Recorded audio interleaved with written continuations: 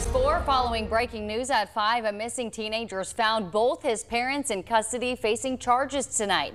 One of them is a former member of the Indianapolis Colts. A judge denied bond for Daniel and Kristen Muir after their initial hearing this afternoon. CBS 4 has team coverage of this still developing story tonight. We begin with CBS 4's Michael Van Scoik. He joins us live from the Cass County Courthouse. Michael, what have we learned there today? Well, good evening. Earlier this afternoon, the judge denied bond for former Indianapolis Colt Daniel Muir and his wife, Kristen Muir, at their initial hearing here at the Cass County Courthouse. Now, Judge Stephen Kitts says the two are considered a flight risk. Now, inside the courtroom this afternoon during that hearing, Daniel Muir could be visibly seen upset, also audibly sharing frustrations with his attorneys after the judge's decision. Now, the two are both facing charges. Daniel is charged with domestic battery and obstruction of justice. Kristen is also charged with obstruction of justice. Defense attorneys say Kristen is a nursing mother and asked the judge for the possibility of any GPS monitoring from the court. Judge Stephen Kitts says his decision to deny bond has been based on the couple's failure to comply with anything over the past 2 weeks.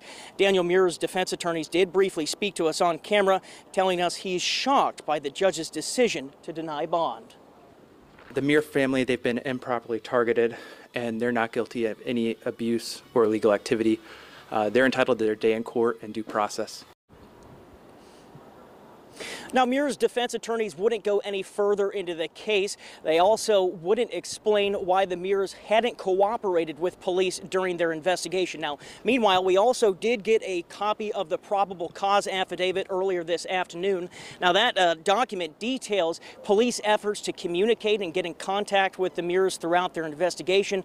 It also explains that DCS have been investigating other claims of abuse regarding other children under their care. Now, the Muirs are expected to be back in court later this month. Another hearing is set for July 16th at 9 a.m. That hearing is over the Muirs' bond and a no-contact order with their son, Bryson.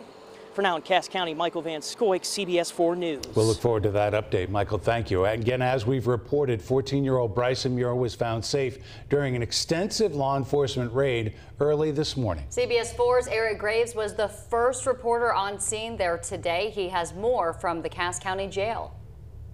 For the time being, Daniel and Kristen Muir will remain here in the Cass County Jail. They were brought here this morning after police raided their property in Logansport. We were the only station there to capture police as they conducted that search. This is video we shot exclusively Wednesday morning showing state police covering one entrance to this remote, large Logansport property, marked with signs saying "Welcome to Straightway Indiana Goshen," a religious group headquartered in Tennessee. Law enforcement had rifles at the ready as an armored IMPD SWAT vehicle sat inside the fence. Multiple SWAT teams, canines, and a bomb squad began a raid of the homestead-like property with multiple homes this morning at 6 o'clock. Just minutes into the operation, law enforcement found Bryson Muir, a teen missing since June 16th, safe. And ultimately, after 3 weeks of, reaching out, he was found, located. So definitely win in our books. We saw this IMPD SWAT vehicle leaving the property through the gate that appeared to be damaged after their entrance. An officer inside the vehicle coming over the loudspeaker to thank the people inside the property for their cooperation. ISP Sergeant Stephen Glass says a lot of planning went into the raid executed before the sun came up, especially since they didn't know how the Muirs and others on the property would react. There was some question whether or not they would be cooperative or not. However, it went smoothly for the most part. The Muirs' property is just off U.S. Highway 24 in Logansport. Bryson's parents, Daniel and Kristen Muir, left in handcuffs. They're pictured here in their mugshots taken early this morning at the Cass County Jail. Former Colts player Daniel Muir is charged with obstruction of justice and domestic battery. State police say the second charge is from injuries Bryson's grandmother reported to police on June 16th. Kristen Muir is charged with obstruction of justice. As we reported, the Muir parents have had little communication with state police about their son, even backing out of a meeting last Friday just before a silver alert was issued for the teen. The pair appeared in court today. We talked to Cass County Prosecutor Noah Schaefer after the arrest. Level 6 felonies carry a potential penalty of up to 2.5 years in jail and fines as well. As for what's next, the Muir parents were not granted bond on site of a flight risk. Bryson is now in DCS custody, but there could be more children DCS is looking into. I do know that DCS has an open case that involves a number of juveniles. Neighbors we talked to around the Muir's property did not want to go on camera this morning. One neighbor telling us she heard the helicopters overhead early on this morning, and when she turned on the news, she was not surprised to see what was happening. Another neighbor telling us through his doorbell that he wanted nothing to do with his neighbors.